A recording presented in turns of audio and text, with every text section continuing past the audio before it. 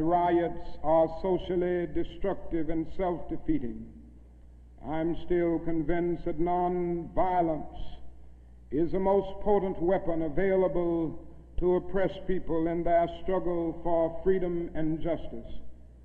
I feel that violence will only create more social problems than they will solve.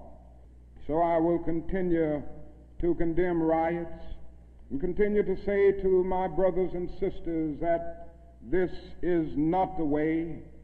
Continue to affirm that there is another way.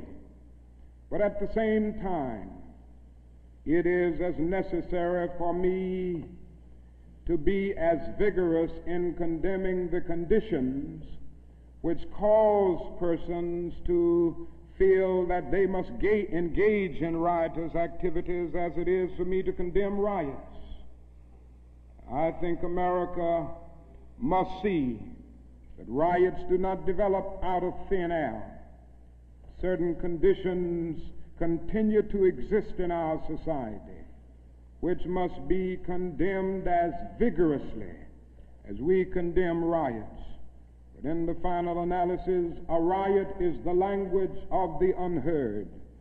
What is it that America has failed to hear?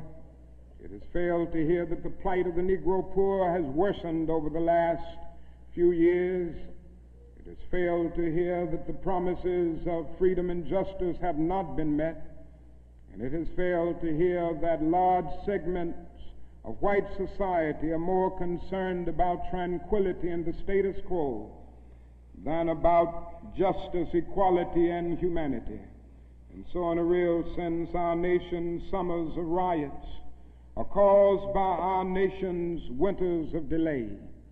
And as long as America postpones justice, we stand in the position of having these recurrences of violence and riots over and over again. Social justice and progress are the absolute guarantors of riot prevention.